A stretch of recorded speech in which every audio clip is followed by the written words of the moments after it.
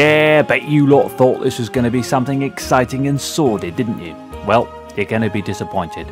This film is about the Isle of Wight, and about the only exciting thing to happen here is the crazy motorcycle TT race. That's the Isle of Man. Is it? Yeah, that small island smack bang in the middle of England's south coast. It's known for its beaches, of course, and seafront promenades like Shanklin Beach and south-facing Ventnor Beach, but we're not interested in either of those. No, we're only interested in the Needles.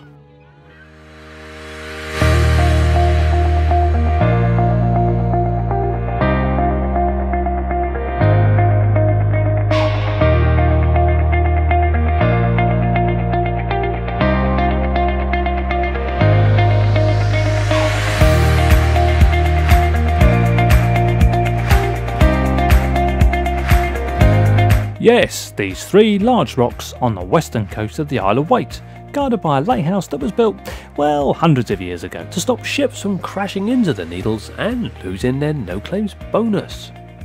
Our journey started from Southampton Pier on a red funnel ferry. We boarded within a few minutes of our 11 AM departure, and then we were on our way.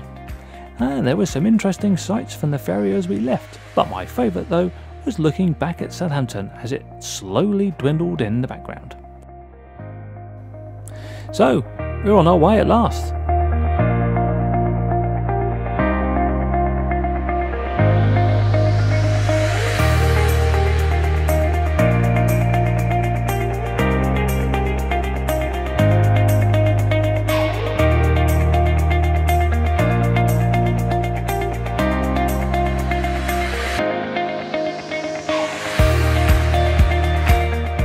On our journey, there were small boats and big ships headed towards us.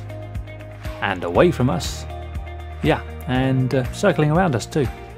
Queen Victoria Park to the left.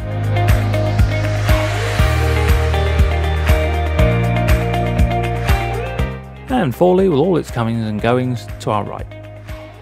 Oh dear, the ferry was filled with noisy kids on their way to Osborne House, Queen Victoria's favourite gaff, apparently. I thought about shoving a few overboard, but it was such a lovely morning, I let it pass. In fact, the only sunny day of 2017. After about 3/4 of an hour, we reached East Cowes. So named apparently because the two sandbanks on the entrance to the port town had a likeness to two cows. Yeah, that's exactly what I thought when I arrived here. They looked just like two cows. With the ferry docked, it was time for us to leave Red Funnel's funboat and head out into the unknown. The last time I was on the Isle of Wight was back when I was 7. Although back in those days I had more hair, I wasn't so good at driving. After a short stop with Diesel, we were on our way, and it was now after 12 PM. I set the sat-nav to take us to the Needles at the best possible speed. Yeah, but I wasn't actually driving this fast though, officer.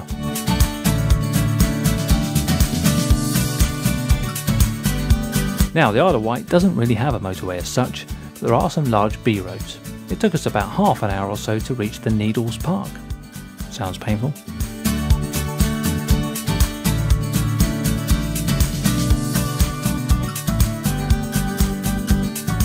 So, unable to find the bloke that relieves you of a fiver for parking, we headed on our way along the cliff road towards the Needles. I was so excited. At last, after all these years, I was going to get close and personal to those pesky ship-wrecking rocks. First of all though, we had to get there safely. The road was completely unfenced, and one slip in the wrong area and it would have been brown pants time. Luckily though, we made it.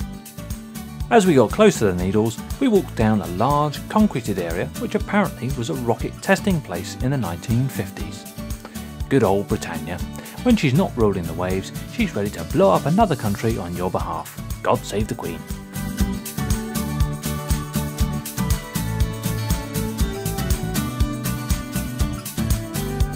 After we'd been robbed by the National Trust, we went into a museum.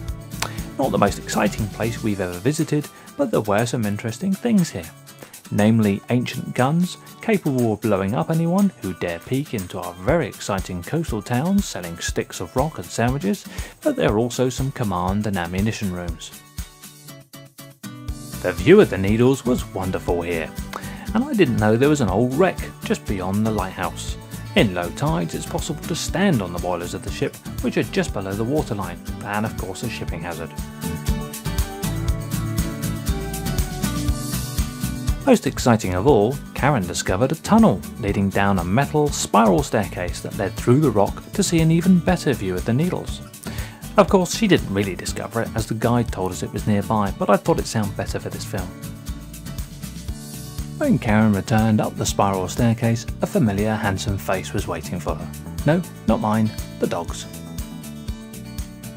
I would have dearly loved to have flown the drone out along the Needles, but the National Trust representatives weren't so keen on the idea, as apparently it would have caused a health and safety issue to the rocks.